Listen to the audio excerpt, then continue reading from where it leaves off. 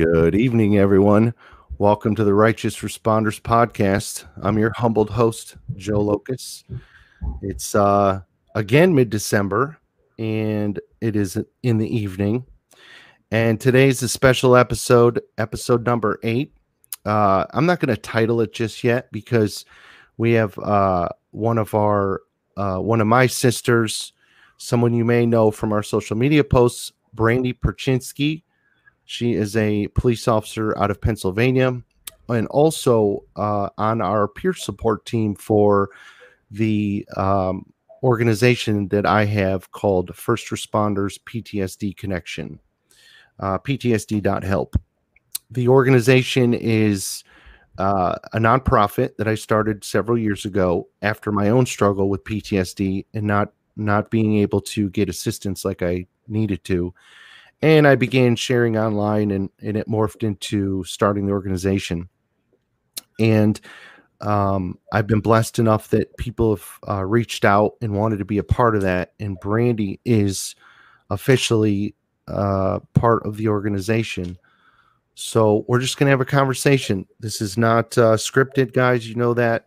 If you're listening, you already know most of my situation, my story, but maybe you do not know Brandy. So yeah, we're just gonna have a conversation. So welcome to the podcast. Hey, thank you. So it's mid-December, and let's start with the most obvious, the weather. So I'm in Florida, Southwest Florida. You're in Pennsylvania. Give me a quick synopsis here. Let's just say the highway's shut down. Come to my house, and we're getting 18 inches of snow. So we're stuck. Oh my God. Do you have snow on the ground now? Oh yeah, we have, I think, probably about 5-6 inches or more. Wow. 2 to 3 an hour, so we'll see. And in law enforcement, as I mentioned, for those that don't know, you being a police officer, you don't have to go into work when it snows, right? Yeah. No, I'll be there tomorrow. That's great. No chains on the tires or anything like that? No, I wish. We have snow tires on, but that's about it. Yeah. And yeah. what do you drive in the inclement, or what do you drive for your patrol car? Just a sedan, Ford Interceptor. I love it. All black. That's what I like to drive.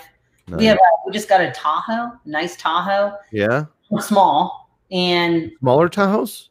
No, it's a big one. It's like a big Tahoe, nice leather, Bluetooth. I won't touch it. I like my Yeah, I had a Tahoe in my personal life, and I fell in love with it. But I got out right when the Explorers were, not right when they were coming out, but right when like the whole region or the whole country started adapting those from the Crown Vics. So I never got the experience to chase or do anything in those. How do they handle? The Explorers, we have one. It does good. I mean, listen, my sedan, that thing books. I mean, Black Beauty. I've chased some people down in that, and sometimes when I don't drive it, like when another officer will come in and I see them creeping in the alley, I'm thinking it's a person and it's a cop. It's my partner in my car. So it's so discreet, you know what I mean? And is it unmarked?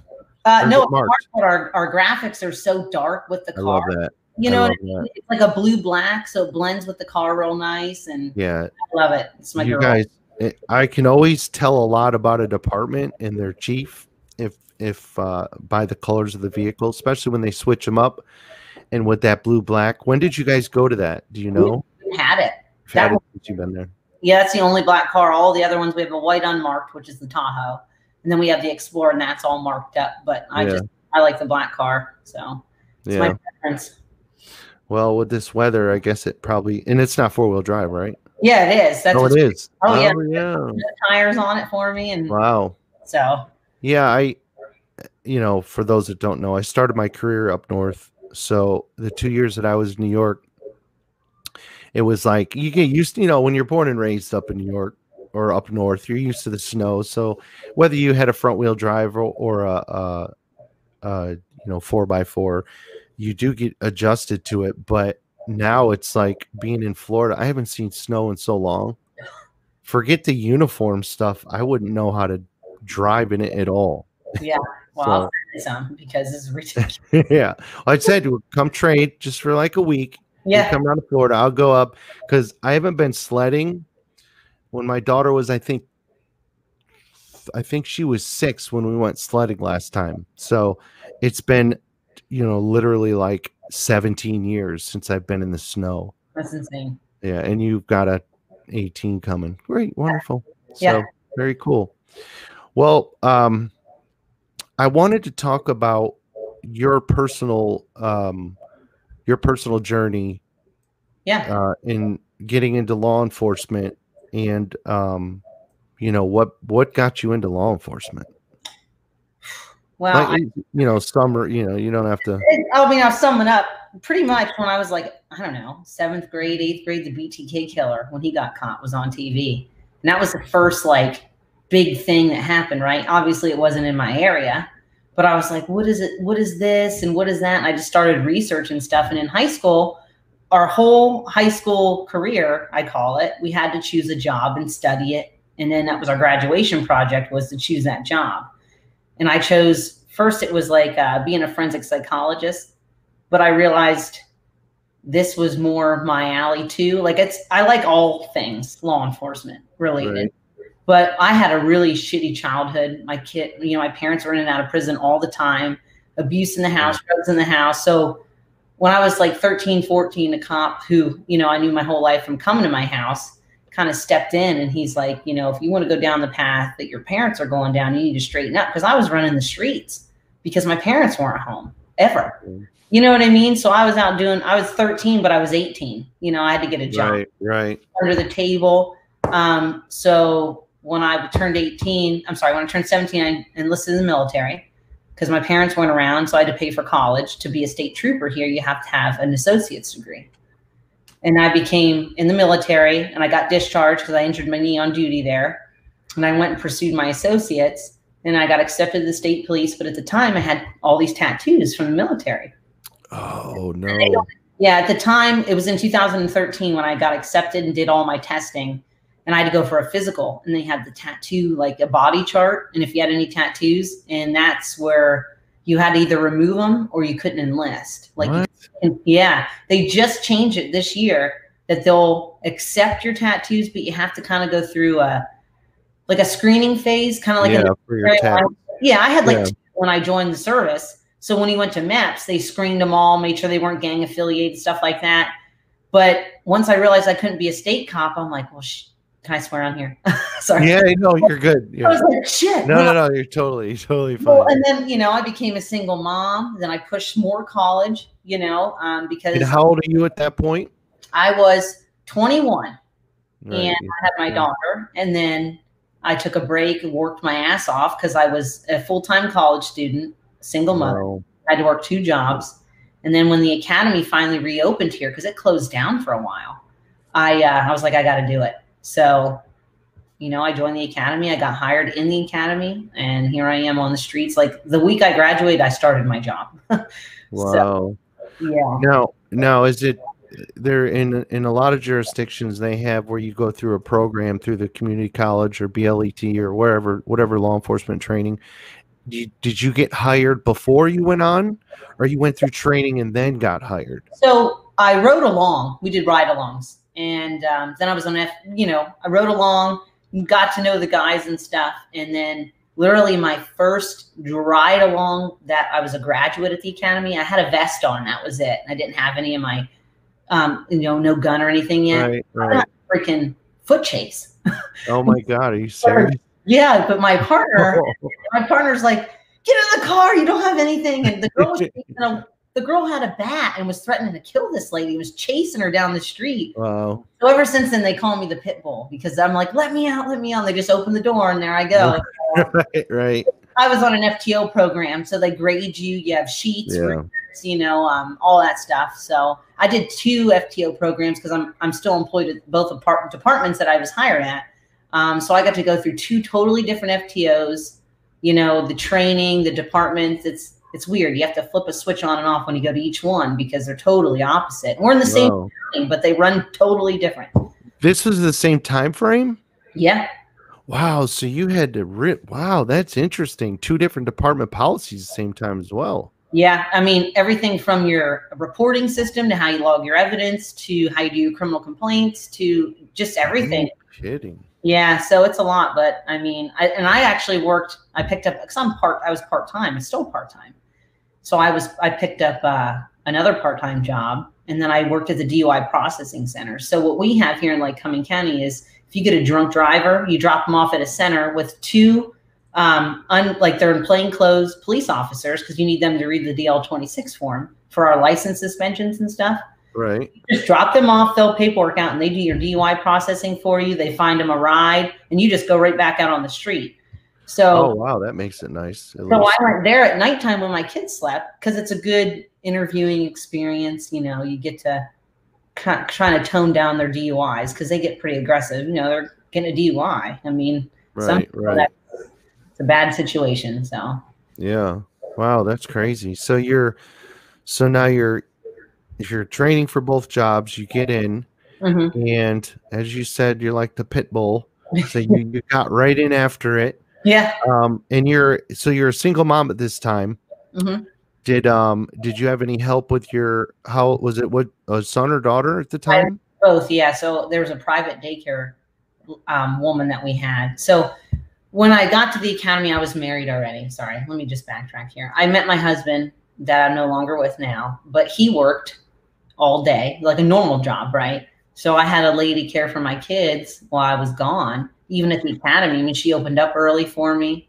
Oh, and wow. then I would pick them up after the academy, and I'd wake up and do it every day for 8 months. I mean, I drove an hour commute to and from. Wow. 2-hour commute every day. So yeah, it was indeed. Yeah, it was an awesome experience. So yeah, I bet. Yeah, that has to be hard as well, though. I think for a lot of us that when we got into it, having a family network around to kind of keep you grounded, because you're going into a whole different realm of life, and especially for those like you and I mean, I had a interesting childhood.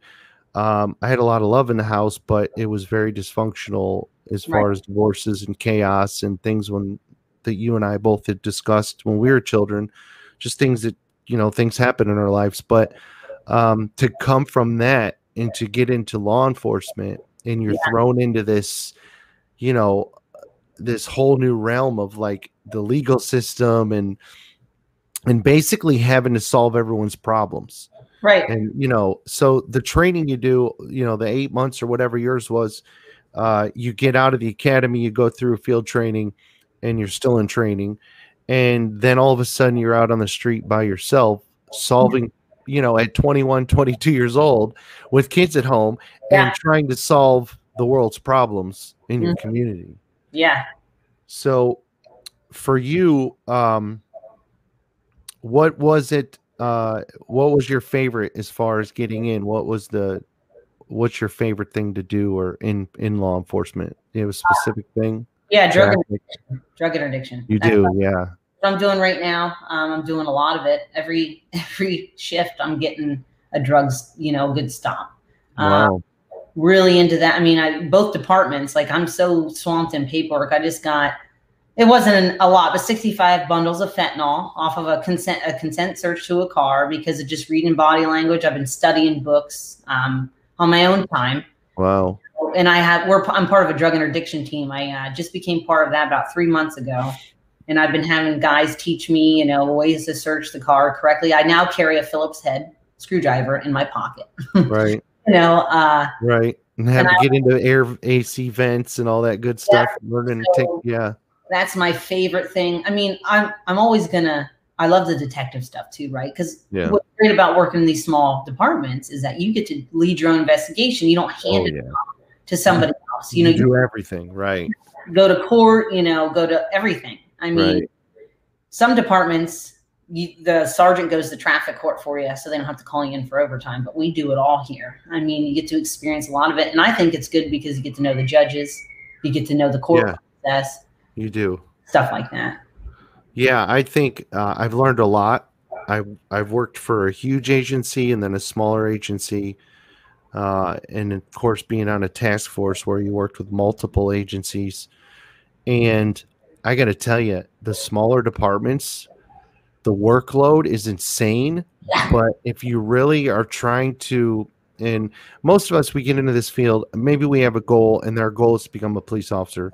But a lot of people also want to go federal, or they want to go to like a huge agency. And having that on your resume where you've done where you do everything and you handle everything, and you can have those one-on-one relationships with the DAs and, like you said, the judges. Yeah. It can be a huge thing for your career. If, you know, of course, and what we're going to get into next is the stresses of the job. But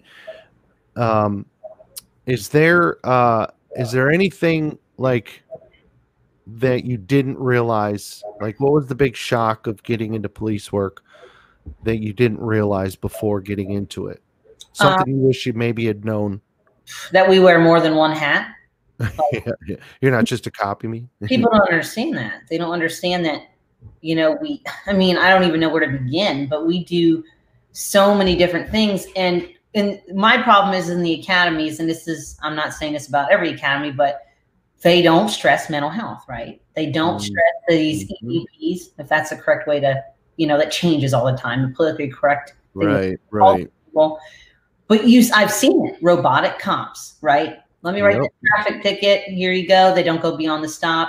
They don't do any of that. And these are the cops that are responding to these certain calls that are being robotic when someone's having a manic episode. You can't have that. You cannot have that on those calls. You need some sort of humanizing behind the badge. And that's true. And that's why I'm out on the street, even doing drug interdiction. Like the guy I just had, I'm talking to him just like I'm talking to you. Even though it's 65 bundles of fentanyl he was going to go deliver and probably kill people. Yeah, it's a lot of fentanyl, by the way. You said 65 bundles. Like it wasn't that much. That's a lot of fentanyl. It doesn't look a lot, right, when you get it, but you're like, but it's a lot, yeah. And it's a lot of money in each of them bags. So, but you got to treat people, you know, we're all human. We just do a different job, and we all go through shit, no matter if we're a cop, no matter if we're a teacher. Right.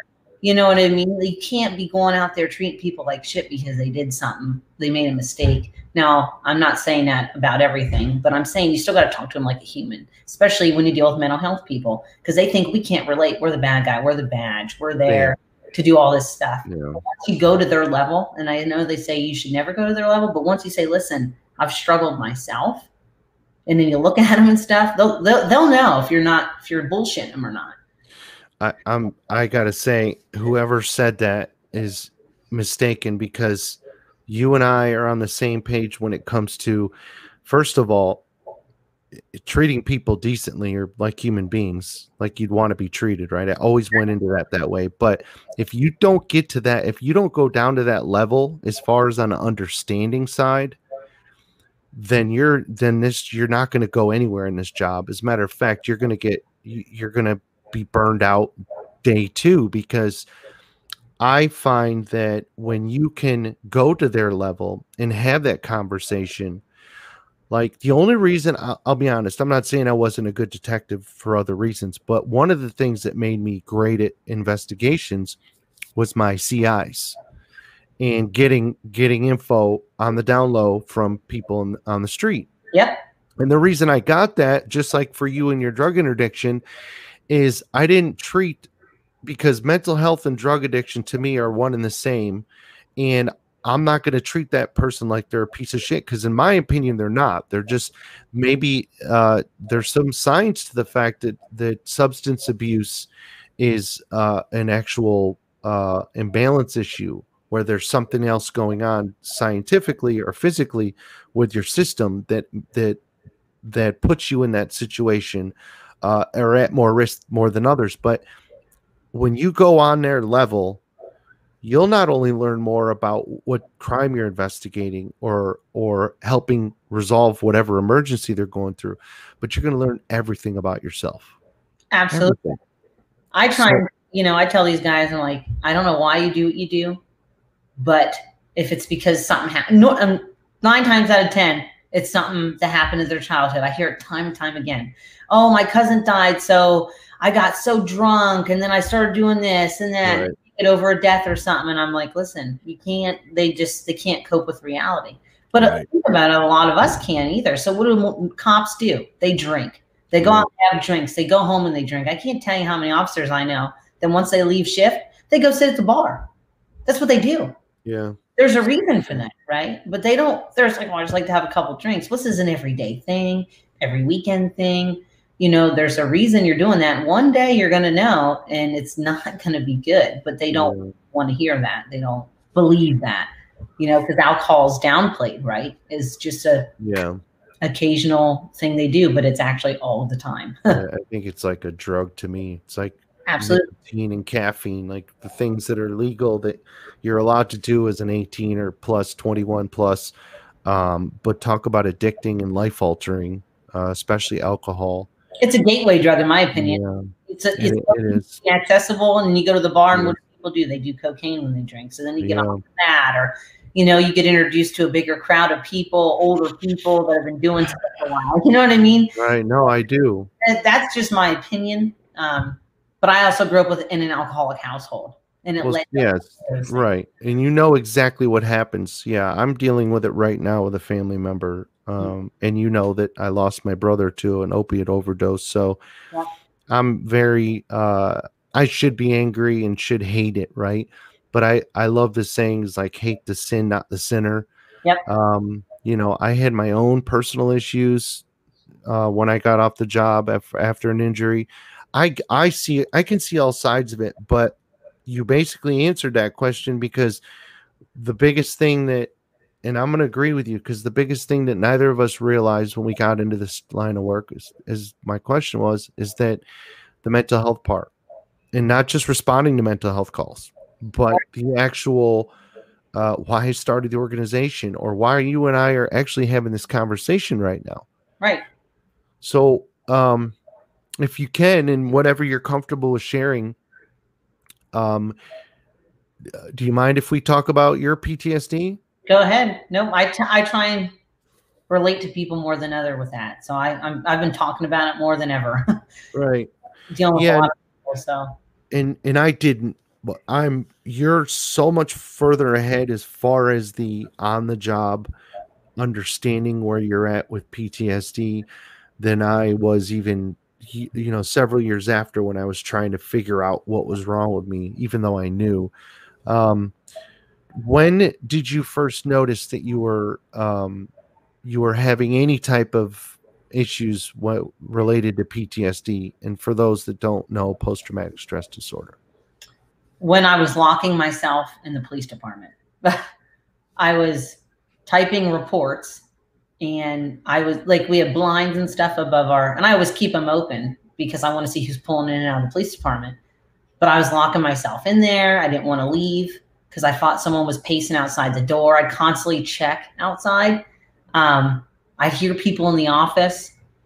I'd go outside, like we have a gas pump. We don't go to the one department. We have a municipal building we get gas at. I couldn't even go there because I thought someone was out there. When I wasn't sleeping, after the incident that started this, we'll say, awakening of PTSD, I went home that day, like an hour after. Not even an hour. I left the hospital and went right home to my children, and they wanted to go for a walk. And I swore I heard a car accident, a woman screaming. So I was frantic, right? Going in back in cop mode, trying to help somebody who didn't even exist. There was nothing there. So I was like, whoa, what's going on? Then I started, I went to work. I'm like, well, maybe I'm just worked up from what happened. But then it consistently happened, like for 3 days. My car was parked, and my chief noticed, because our cars are tracked, like where we go, how much time we spend somewhere, in case, people are doing bad stuff on the job, because it happened. Right. Or something happens, right? Yeah, he noticed I was because I'm always out. I never sit in the office, but I was sitting in the office. And then when my partner came in, who I consider like a father figure, he's a detective, retired homicide detective. He just works here part-time to help us out. He was like, you look horrible. Like, no offense. Like, what, you sleeping? Like, I looked like a crackhead because I didn't realize the hallucinating at home and hallucinating at work. I thought it was just my nerves. I was just, it was bad. And then that's when I called you, because I was like, listen, no one's helping me. What do? I don't know what to do. I have no idea what this is. Did you, and I want to say this because there's people that are going to be listening to this that don't understand how those of us in law enforcement could be struggling like that with what we obviously found out to be PTSD. But did you so this was how long from the first day till how long was that from the first time you noticed, or from the first incident where you started seeing those things till the day that you talked to me? I think it was 3 months. It was 3 months. Okay. Yeah. So for 3 months you were going back and forth trying to figure out what was going on, trying to take care of things, and figure out. And you, like me, and we're not going to share any names, but you did try to contact a couple other places to see if you could get some assistance. Yes. And part of the problem, no call back, nothing. Nope, nothing. Yeah, and we're not going to name the names because I've mentioned this before, that the reason I started the organization, so in a way I'm going to thank them, because I was really desperate when I reached out for help, to the point where, I wasn't even employed anymore, and I was at the worst I could be, and I couldn't get callbacks. So me starting the organization was a way to say, I'm not going to let that shit happen to anyone else. And so when you contacted me, it like I said, I've always followed my gut, and I believe that everything happens for a reason, including the shit that we went through as children, and becoming police officers, and the things that we see at work, and then how we interact with people, because we're both obviously empathic that way, that we the whole going down to the other person's level, you're really, it's not you're just trying to understand where they're at, but we did understand where they were at, because we face things in our personal lives, and watching family members go through things. So that 3 months of you back and forth, did it at any point, did it dawn on you that the job was causing it, before you had asked and started really figuring out and getting help? I'm trying to think about that. I know I have 2 people that I talk to, like my best friends. Listen, I don't have many girlfriends. I don't get along with women too well. But 2 of them are just like me. They're like 40 years old. They're my best friends. And when I started telling them what happened, I called one when I got the call of the incident that I knew was going to fuck me up, because it was the worst fear. And it happened. And I was like, how the hell am I going to do this? She, after I kept talking about it and not sleeping, they were checking me like, you really need to consult. Do you ever think that you might have PTSD? I was like, I don't have that. I said, no, I'm good. I said, I'm good. But you know what? I was drinking. I don't drink. I go to the gym every day. Oh, wow. I drank every day. I started smoking cigarettes. I don't even do that stuff. Like, I was so out there, but I didn't even know it, right? I was so out there. And then when I kept having those, and in the middle of this, I went through a divorce because my spouse at the time was insane. And you broke out. He thought what? He told me I was insane. Oh, okay. Because I was waking up, going outside, thinking the police were there, because I would hear sirens and I was waiting for them and they weren't coming. Nobody was coming, but I swore, so, in the middle of all this mental breakdown, I was getting a divorce, and it's probably the best thing that's ever happened, honestly, but just so much. And then once obviously I listened to another podcast that sheds light on PTSD and law enforcement and stuff like that. So I was like, holy shit, that's me, man, all day long. Like, that's me. What do I do? And then, like you said, I reached out to who they recommend, who they preach about. Yeah. And I didn't get anything. And that's when I was so frantic when I called you. I probably sounded like I was on meth when I called you, because I was way out there. You actually were I've spoken to a couple dozen people in the last however many months, and you were very composed, but that's the cop thing in you, where when you're talking to another brother and you're kind of hiding it not on purpose. You don't want to come off in a certain way, but I could tell, but that's because of me, but I wouldn't have known had you not said that was going on. Yeah. You have that pit bull, that that part of you, that go-getter.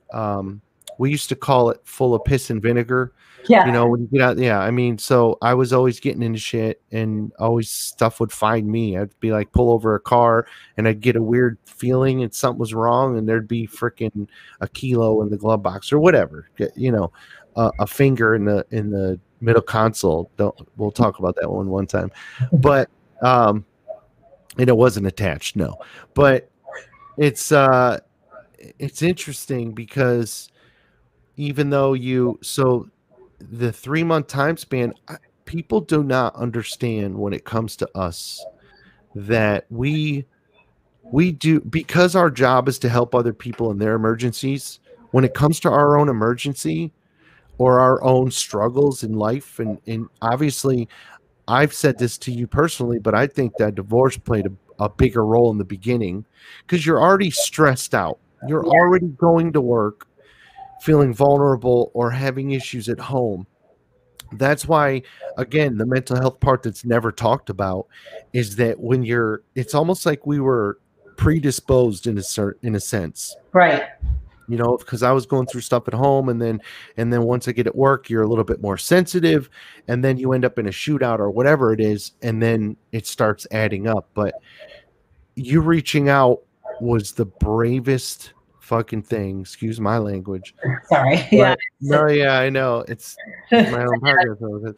But really, I'd never been, and again, I've talked to a lot of people, but the way you said it and the way you and I talked, I could tell you were going to be a sister for life, but I could also tell that there's just something about you that you were meant to find this out in your career at an earlier time. Right. Because if you'd have went 5 years, 10 years, you know, I made it over 10, but was going through PTSD, kind of knew, but again, we don't want to acknowledge it. Right. But that time, if you hadn't reached out, I just can't imagine where you had been. But let's explain why you can have this conversation today. What was it that so everyone knows the organization, but it took you reaching out and you taking those next steps that we discussed to make anything happen. Right. Because you could freaking, you can reach out to someone, God forbid they don't call you back, but you could reach out and then never follow through and then just suck it up. But what was it you decided you're going to push through and actually follow through and get help? Well, because I knew I had a problem. I mean, I was like, I got to stop this shit. How am I going to go to work? I can't even go to work and function, you know? Right. And that's my life besides my life, you know, besides my home life. Yeah. And I'm very thankful, and it sucks for cops that are 20 years retired or, you know, did 20 years and are going through this now, because your podcast, the podcast I listen to, your organization, other organizations, they weren't around. Social media wasn't around. No. I'm fortunate to have that influence to constantly remind me, like, hey, listen, over here, this may happen to you, right, here, and explain it and have other officers come on and talk about it. But I just listened to what you said because you've done it. And you said, just listen, you just try this, and if that doesn't work, we'll try that. But the things we tried worked, and therapy is one of them. And it's not that I ever knocked therapy, but I told my therapist, I said, you know, people that go to therapy that I know, they're always upset. Like, they're crying all the time when they leave therapy. Right. Is that what's going to happen here? She's like, no, that's not what's going to happen. It's like practice what you preach. We're unpaid therapists all day long, but we don't take our own advice. Exactly. Ever. Thank you for saying that. Yeah, we are. I mean, and I do it for people that I know. They're constantly on me, like, oh, I'm having this issue, blah, blah, blah. But then why am I letting my shit get like that? If I'm telling you what to do, I should be telling myself that. And that's a problem I think a lot of people have, especially because we're stubborn, right? We don't need help. We don't need this. But there's a reason cops are killing themselves. Mm-hmm. There's a reason that cops are doing things on the job, excessive uses of force and other things, because they're like I say it's like a sponge. You can dump water on it so long before that shit starts leaking out. You gotta wring it out. And You know, my whole childhood was never wrung out. Then the cop stuff and just other things that happen. I mean, imagine a guy 25 years on the job that's just dealt with a lot of shit and he's just stone cold all the time. Like it's somebody you're going to have to worry about when they retire, because there's always demons, man, and everybody has them. And that's what they don't understand. You know, it's just all on who recognizes them first and deals with them before it gets too late. Yeah, you've brilliant points, because first of all, and I'm not going to say it's not predominantly men. Maybe I just haven't, me personally, I haven't dealt with as many female police officers that go through it. And I'll probably get slack for saying that you guys are a little bit tougher in the sense that I don't know, you take on so much. You know, females or women in policing, you have to work around a bunch of, you know, males. Yeah, a bunch of dudes who, you know, for whatever reason are the way they are. And like you mentioned, drinking and smoking, and next thing you are as well. And I know that they didn't have that in the past, because I didn't have that training coming up when I started in the late 90s. But there's so many of these men and women, mostly men, who get out of police work after those 20 plus years or 10 or whatever happens, and they live like a year or two. And what impressed me about you, which we'll get into as well, is your health. Obviously, you work out every day. Yeah. You're a specimen, and I wouldn't mess with you on the street. But seriously, like, you take care of yourself, but you also have to take care of yourself mentally. Right. So imagine these guys out here, and you know we work with them, who not only are in bad shape because they don't take care of themselves, they don't practice anything they preach at all. And God forbid you got to get into a foot chase and go more than 20 yards, you're out of breath, someone's going to tackle you, get your gun, whatever. But and then they get out, they got heart disease, hypertension.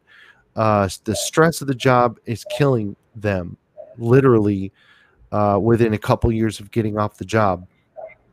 And now we have a chance to change all that. But it's going to take people like you and I having this conversation. Yep. Because it wasn't there before. And people like you, that it takes guts to be an active police officer and have this conversation. Do you know how rare that is? Yeah.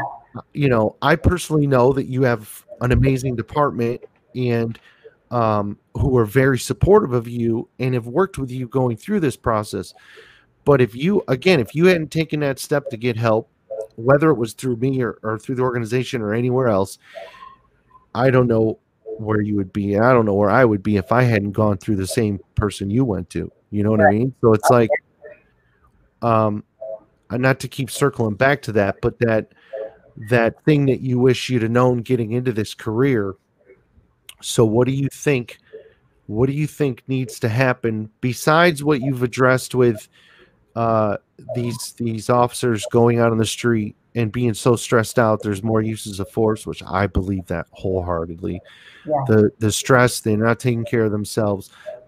But the training, what do you think would, in your opinion, would be a minimum amount of mental health PTSD training prior to even hitting the street?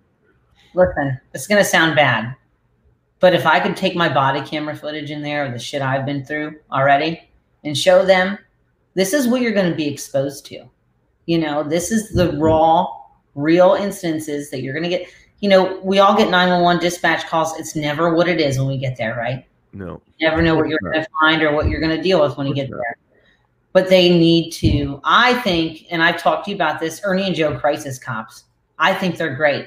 That HBO movie they did, but they go around to academies saying, listen, and they talk about their suicidal ideations they've had, their mental health. Listen, you know, I was you sitting in that chair, you know, at the academy thinking I'm this tough cop, and I'm hearing these stories about cops going through stuff, and that's not going to be me. Well, you're naive for thinking that, and that's absolutely true. Nobody thinks it's going to. Trauma doesn't pick who it picks. Right. Cancer doesn't pick who it just does it, right? Doesn't care at all. Trauma is same way. And what people don't understand, and this is what I didn't understand, I told you about this, is I'm a veteran, but I'm not like a combat, like overseas combat, right? How do I just not deserve? Those people need the help more than I do. That's how I would think. Like, oh, I never fought in combat, never got in a shootout, never did this. Why am I going through that? But trauma is trauma, and other people, our brains just take it that way. And that's the science behind PTSD. It could be somebody watching a friend overdose. That can trigger PTSD in that person forever. Anxiety, stuff like that. I mean, there's just so much that's not said about it. And more or less, it's more veteran. You know, veterans suffer, and they are suffering. Like, I'm trying to help one right now, and he's out of control, and I don't know what to do, you know, but. Yeah, you mentioned that before. Yeah, I just think they should talk about it more. If they would let me go in, I'd go in and talk about it all day. And I talk about it on the street. I mean, I just had this conversation with a woman. I took my vest off. I have an outer carrier, and I've never, ever done that in my career. And I put it in my car, and I sat on the sidewalk and hugged her while she sobbed because her boyfriend OD'd. He was OD'd in the house when I found him. And she couldn't take it, you know, and they're both drug users, drug sellers. But I still am a person, and I still understand that. And for me to be that robotic cop, and you know what I mean? It's hard. Yeah, I just had to be there. And I'm sure people will think, well, that's not the safest thing she could have done. But that was the right thing to do at the time. You know, I had other officers there, but my job was to make sure that she wasn't going and seeing him bent over, naked, face down on the floor because he was sitting on the toilet. He shoved drugs up his ass, dead.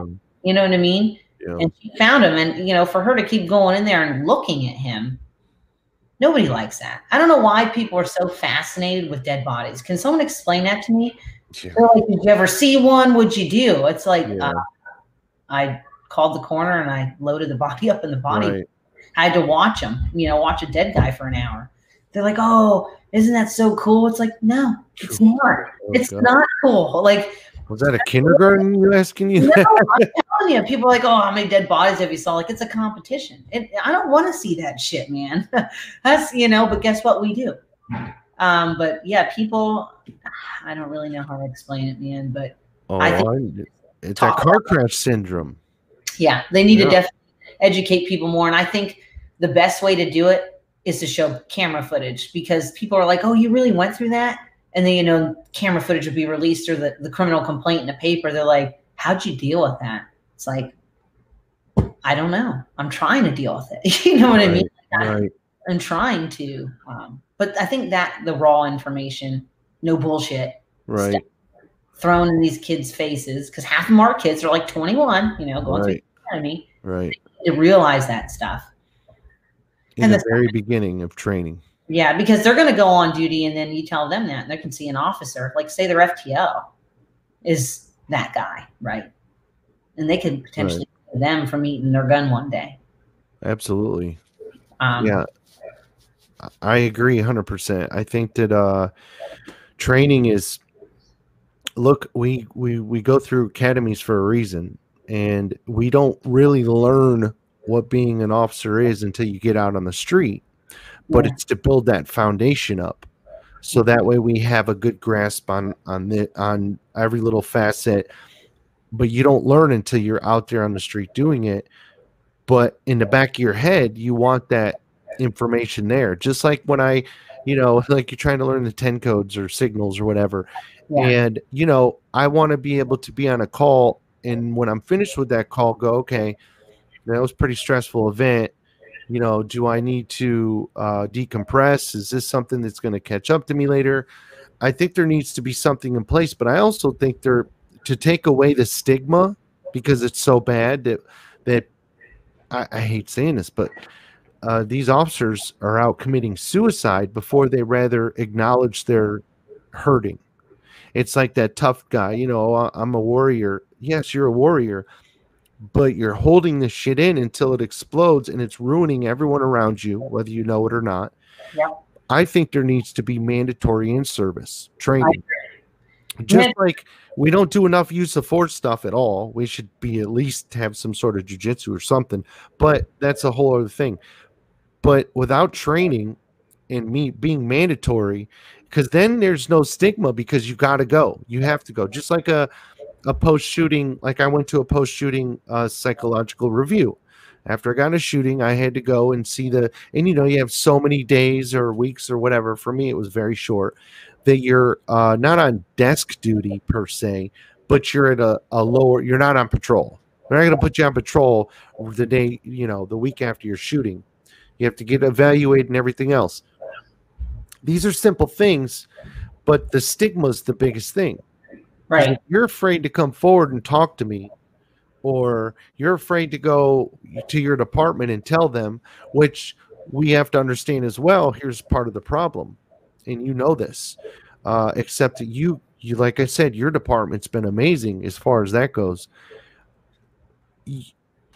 If you acknowledge a mental health injury in our line of work, it has to be done very sensitively. Like, as far as, like, I'd rather have you walk right into the office and say, look, I'm having issues, I need time off, than hiding it. And then, you know what I mean? Because you're afraid they're going to take your gun and badge away, which does happen. But what's more important at this point? Your suicide, your kids finding you, if you don't give a crap at all, think about the officers that have to respond to your call. Right. Because I've had to respond to a retired officer who committed suicide, and that hit home. Right. And I was seeing these plaques on the wall and stuff, and I'm like, wow, it's like an officer down call. But you're like, but what, but no one knew. He didn't share it. All he was doing was drinking. Mm-hmm. There's that hidden thing they do. So, yes, I agree. Where you are in your process now with your PTSD, it's been several months. Yeah, it's been about 6, I think. Right. 6 months. Yeah. And you don't have to share too many details. Obviously, you were able to get some help and got you in touch with the person that helped me, and that's been helpful to you. What are you doing now? Because obviously it's an ongoing thing. This isn't something you're going to, there's the other thing about PTSD. People think you're going to go into counseling for a week or take a Zoloft or Xanax or whatever, and you're back and everything's fine. It doesn't work that way. Because I think they're unpacking, like with me, all that, you had mentioned it, your childhood stuff, divorce stuff, all the trauma in between, and the on-duty stuff. Yeah. It takes years to unpack that stuff. Oh, yeah. So, I mean, that's my opinion. So where are you at with your treatment and your back on duty and stuff? Yeah, I think I'm doing, my spouse could tell you more, but he met me, I got a divorce, and my husband was cheating on me with this woman for like 8 months, whatever, while I was at work. And then I went through my episode, but my spouse, who I have now, was a support friend. And he watched me go through it all. So he's seen me in the beginning, before, beginning, and right now. And he's like, I think you're doing great. But he can see it on my face if something's going on. Like it's like a dog that alerts to something, man. He knows.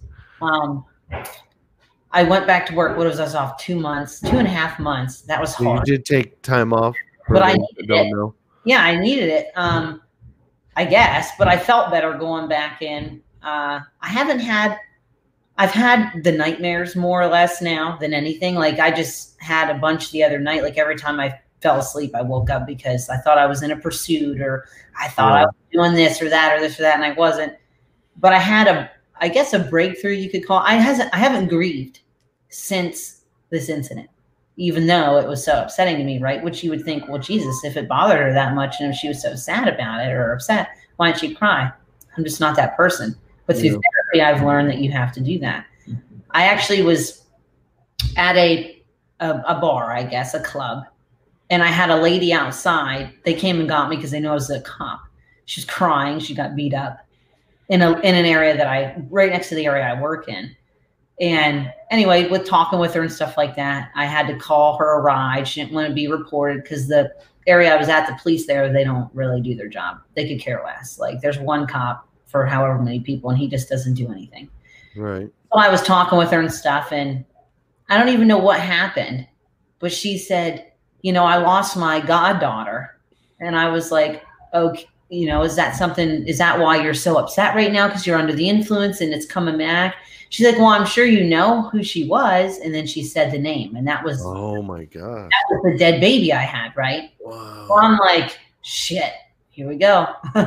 So I said, actually, that was my case. And I said, I was there, you know, the whole time. And I think the mother got, you know, finally what she deserved. And she started crying and hugging me. She's like, thank you so much for being a person. She was like disclosing things about the case that I didn't even know. Like, I was there, the baby died, she was high, she was laying in the crib for 5 hours. Whoa. And this is stuff I suspected because of the child's state when I discovered the child, right? You know?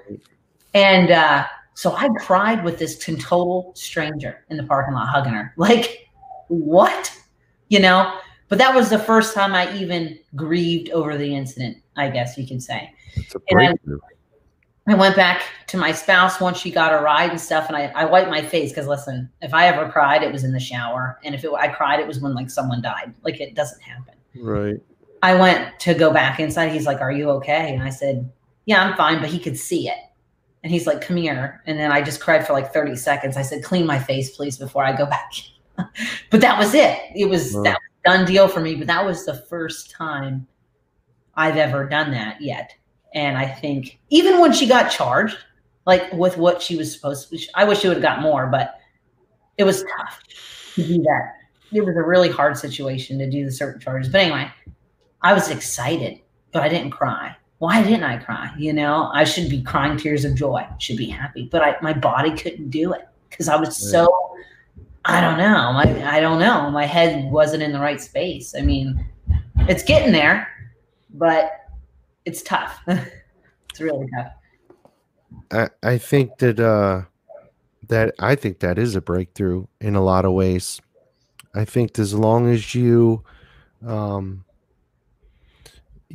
like, and again, I don't want people to, every case, well, I call it a case, but every single one of us is different in the way that we deal with trauma and how PTSD interacts with us. Obviously, I'm not a physician. I'm not, anything I tell you is not, or Brandy tells you, we're not physicians. We can't diagnose you or anything, but we can only tell you from our experience, what it's been like and what we're going through or what she's going through.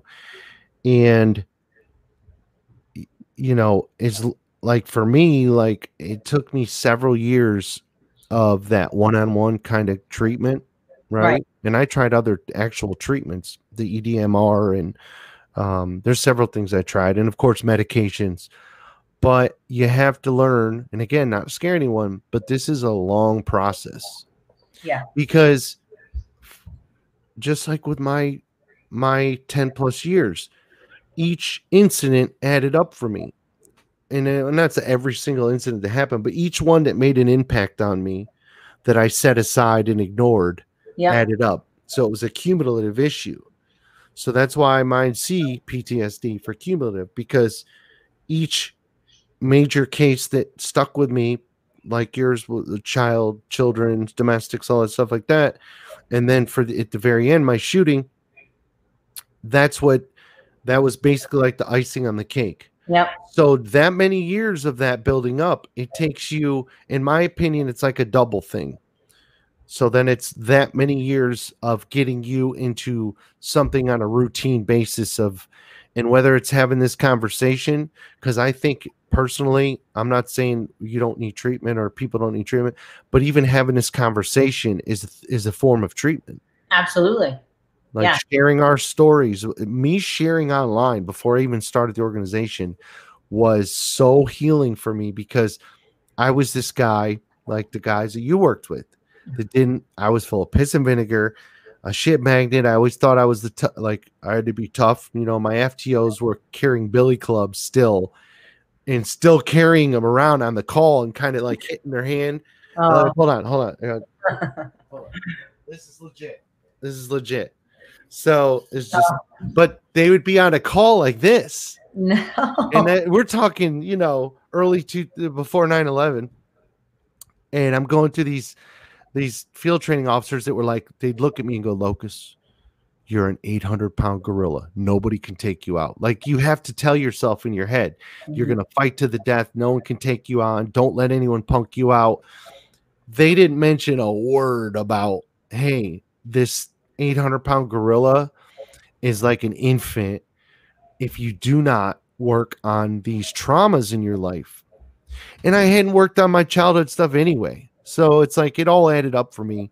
And looking back, the stigma is what caught me, because I wasn't going to tell the officers I was working with. I was petrified. They were my brothers and sisters. Like, you know, but you notice as well, for anyone who's been in law enforcement or fire service or whatever, and they get out, once you're out, you're out.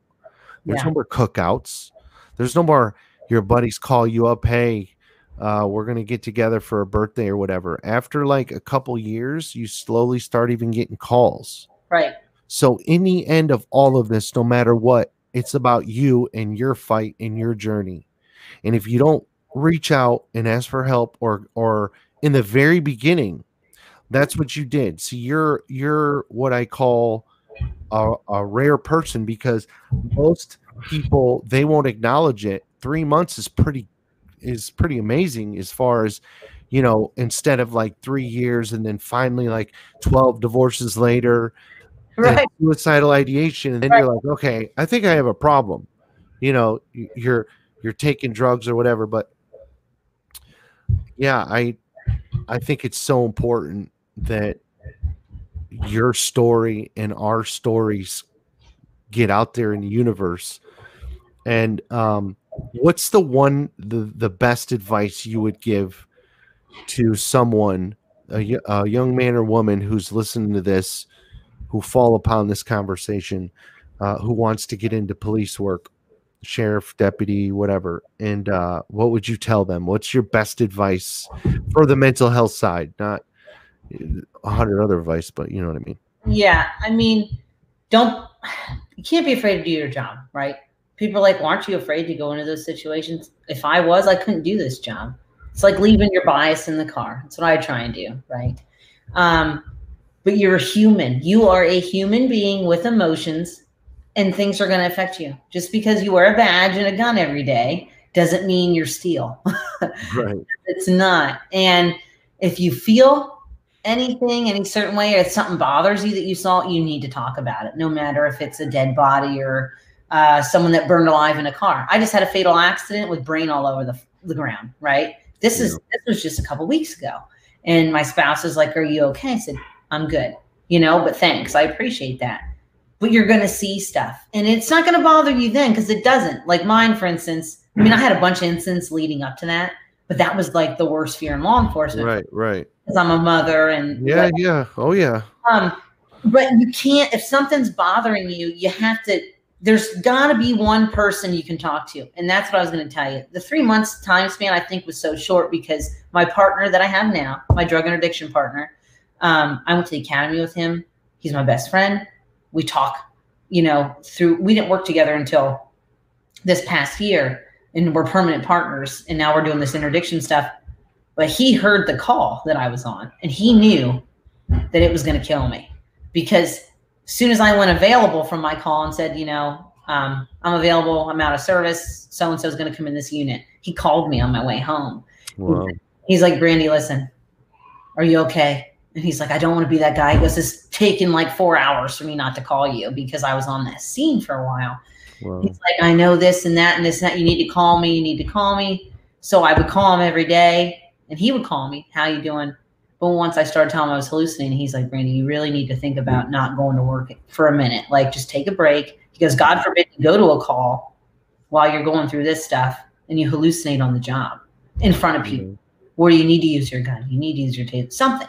He goes, that can come back and get you. And I was like, oh, I'm fine. I'm not fine. I'm not fine. I was not fine at all, you know? But he pushed and pushed and pushed and pushed. And obviously then it didn't get any better. It just kept getting worse. But I guess my advice would be, don't be afraid to talk about it, but they are afraid to talk about it. But once you talk about it, though, I'm not shitting you. It's like people come out of the woodwork in law enforcement. They're like, hey, I heard, you know, so-and-so said this, and it's like, listen, I really don't care if you know why I was off for 2 months. Are you okay? Like, do you want to talk to me about something? Can I help you?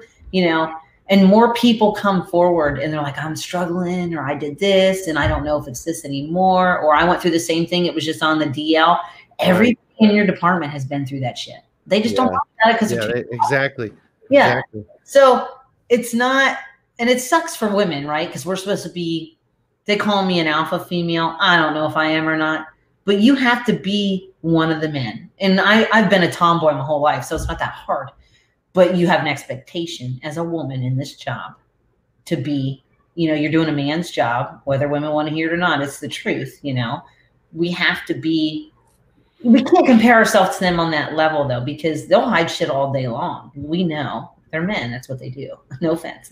No, it's okay. No, we dwell on things. You know, it's just something that we do. And I think that's what affects us more, but we don't talk about it because, oh, God forbid, we're a woman doing a man's job. And now we can't take a scene of a dead child that we couldn't save. Yeah. Oh, we're going to be called a punk for that. You know, yeah. Put all that aside a minute, because any person that was on that scene with me probably would have had to take a minute, because it was absolutely horrible. And right. Wasn't the first one. It was just that specific one for some reason. And I think it was seeing so many of them, just that one. It's like lighting a match, man. You just lit it all on fire. Mm-hmm. You know, I don't really know what to say except don't be afraid to reach out. I mean, right. If you even think, you know, or even if you don't think something's going on and you were like, oh, I had this really bad domestic, or I had this really bad accident and I haven't been able to sleep or eat, you need to talk to somebody, because that's right. Where it starts. That's where it's going to start. Right. Noticing the symptoms. Yeah. Even just calling us or confiding in a partner. But nowadays you can't trust people on this job. You're a one-man show half the time. They're going to stab you in the back the minute you walk out the door. Now I'm thinking, well, I don't have that, but there are a lot of places. Yeah. Yeah. Cause we've shared about that as well. And I have a lot of things that I'm envious about your departments and the way that they've worked with you. But like anywhere in the United States or anywhere in the world, when you're in police work, this is a dog eat dog. Absolutely. And some of the best detectives I ever worked with were women.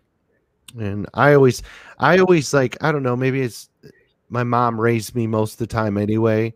So maybe I'm just biased to the fact that I think that women can do our job and do it very well. And in some cases, like in what you talked about, where you were the one on certain calls to where you took your vest off to have this conversation and got down to their level. We're always trying to be so tough, but if more of us would get in touch with our more sensitive sides, right? Like I've never been ashamed of my sensitive side, because to me, it's made me more passionate. It's made me more caring. And again, that's why I'm here having this conversation. That stigma, though, is a killer. I'm telling you, I agree with you on the most important thing is to when you feel it coming on, especially in the beginning, you know, and I think it's changed now for 2020. And you're a great example of how departments will work with you. If you have a good working relationship, if you're a good cop like you are, they're going to work with you. If you're not a good cop, they're going to find a way to weed you out. And you are alpha. Trust me. I've gotten to know you quite well. And whether you like it or not, your posts are very inspiring. And seriously, that's just the way it is. You know, I'm envious in a lot of ways because of your boyfriend as well, because don't beat his ego, please. No. Oh, well, it's true, because seriously, I used to be able to work out and try to take care of myself better. I'm not saying I can't.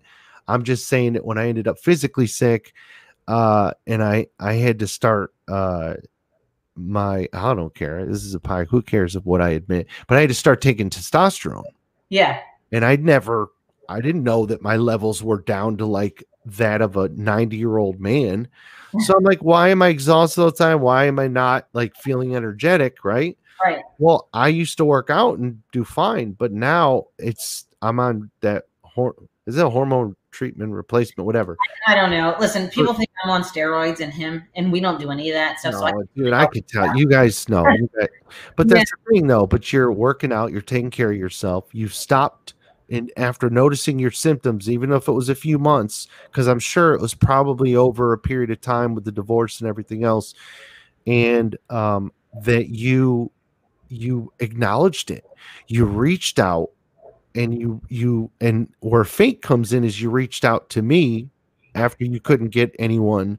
Right. And you became a part of the mission to help people just like me. And the only thing I've apologized to all of you guys, because what happens with me is when I get physically sick and something happens, it slows the whole freaking process down. Instead of just letting go and saying, hey, Brandy or Nick, or you guys just take the reins.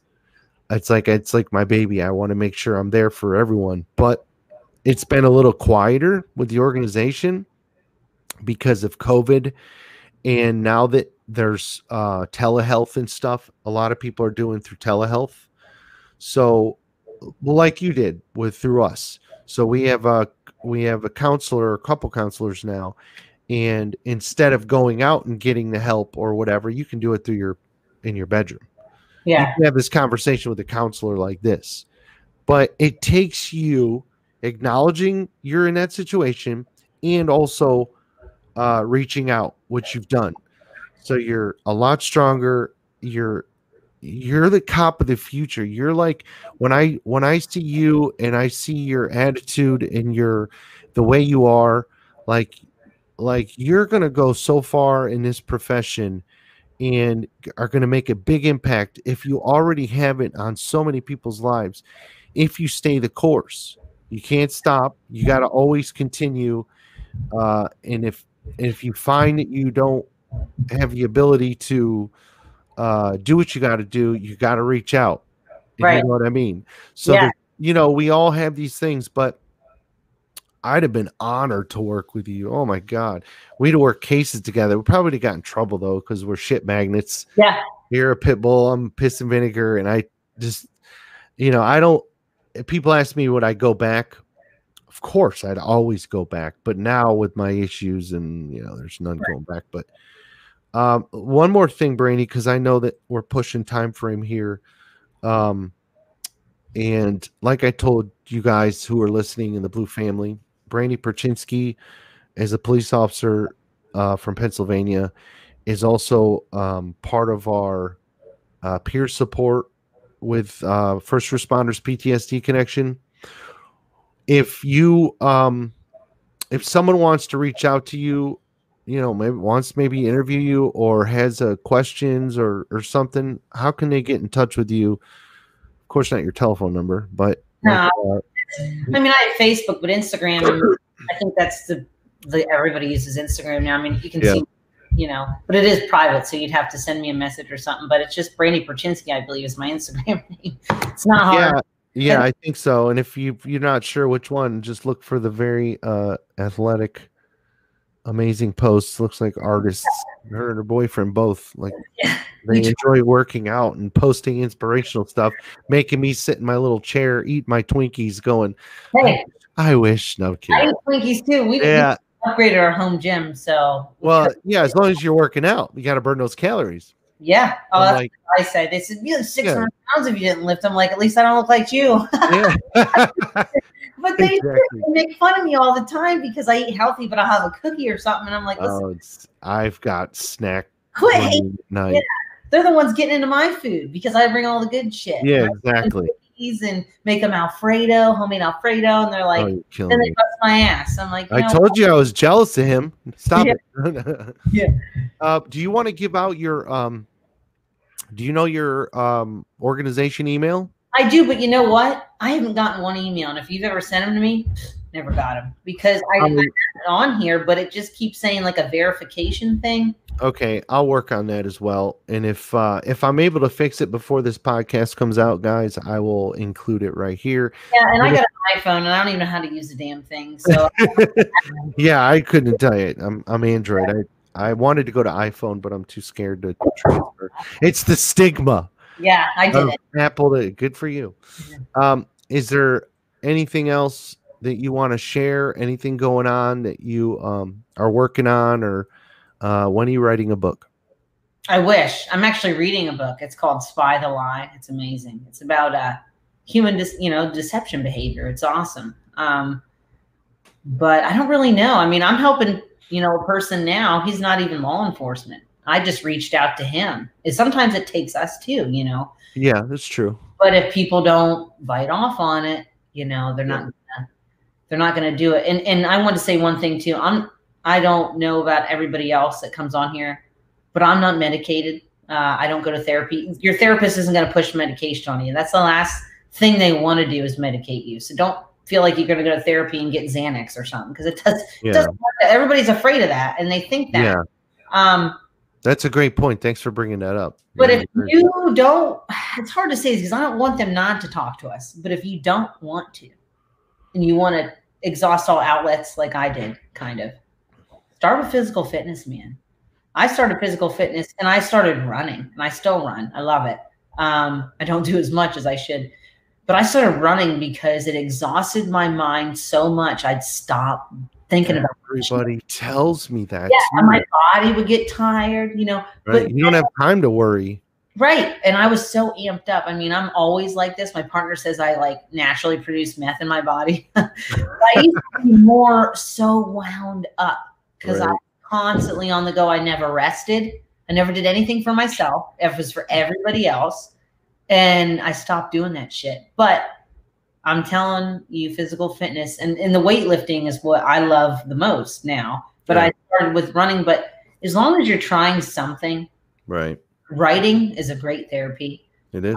Getting on social media is another one. Taking breaks from social media is huge. Oh my God.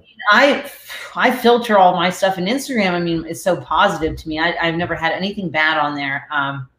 But even just reading, like doing something for yourself, like I paint, shooting guns, stuff like that. But don't think, if you talk to us, that we're not going to put you in therapy and put you in a nut ward. Yeah, it doesn't work that way at all. Time.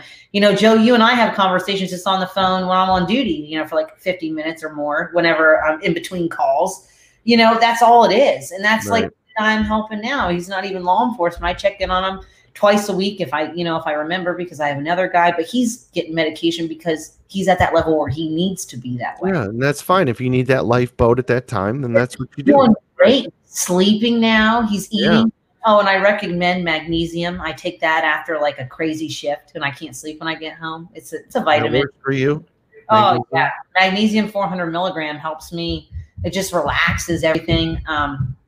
I usually go to crack. I mean, it just just go right to crack. People say it helps you sleep. Yeah, no, yeah. Right. I'm just saying, it's not like we're going to put you on medication and send you off to the nut ward or anything, or tell anybody. I don't care. I want people to know that there's somebody out there in my area that struggled, because I know they are too. And they do reach out. I mean, it's like opening a door, man, and it's open forever. It's a revolving door at that point. Once you open that door, you're like, that's very true. So-and-so did this, and so-and-so did it too. I didn't even know my detective, who I talked about previously, was in therapy and had PTSD. Yeah, see what I mean? Clue. But you opened that door. But he acknowledged it in me because he was seeing himself in me, right? But that's the only way I knew. He's somebody I spend a lot of time with, and he never once shared that with me. Not one time. It's sad. It's sad, but it's awesome because I'm just saying. I mean, But it took you though. See, I think people naturally do talk to you though. I think there's something with you on that. As long as you're getting help for yourself and it stays continuous until I don't know what it takes. Again, we're not going to be healed overnight. It's not like all of a sudden everyone knows I'm medically retired now, so it's not like I'm going back on duty or anything. But it's just a life thing. It's a work in progress. To me, it's like with Brandy working out and doing her exercises. I work out by staying focused on this mission to help others, and still, if I didn't have the physical issues that occasionally kick my ass, I'd be doing a lot more, be getting out a lot more, but those are all excuses because I can still do that. So listen, just another thing they know, trauma, like I said before, and this is like, I feel like I'm at work right now when I'm doing an interview. Trauma is trauma. Don't be ashamed of it. Right. And don't hide it, and don't allow it to affect your children. Especially as a parent. Oh my yeah. goodness. And that was difficult for me. Not that I let it, but I couldn't even watch my. But what I'm saying is, anybody who's listening to this, or whoever listens to it or wants to, that thinks that their trauma isn't worthy enough to be talked about, that's bullshit. Yeah. Everybody goes through things, even as a child, and even if that's the case, reach out. That's how I look at it. I mean, I have people talk to me about stuff, like I said, they're not even law enforcement, and they feel the same way.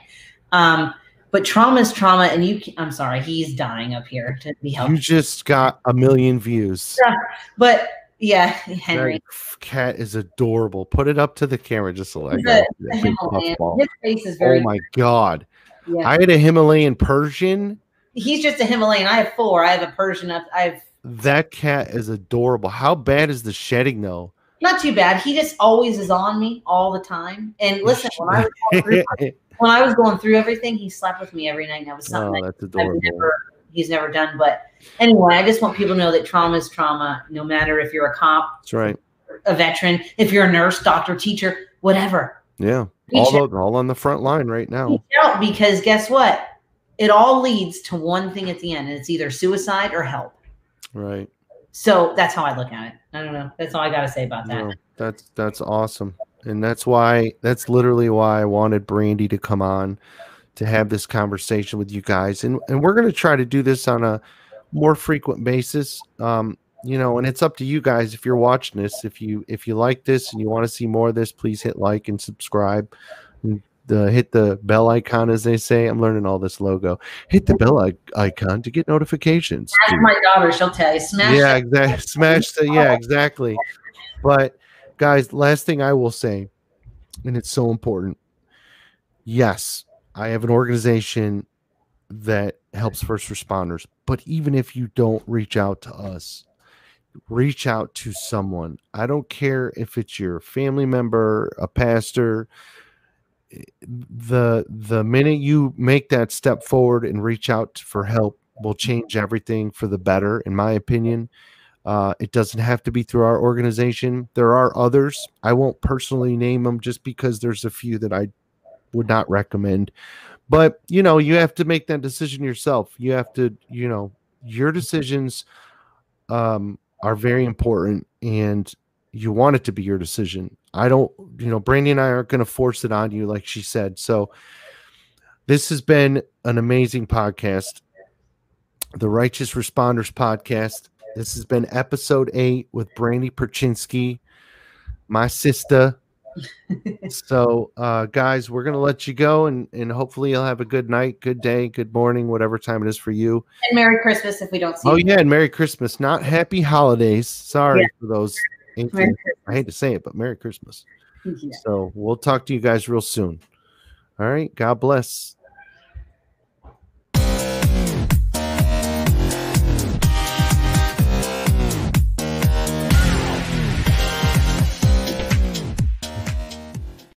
That's my favorite.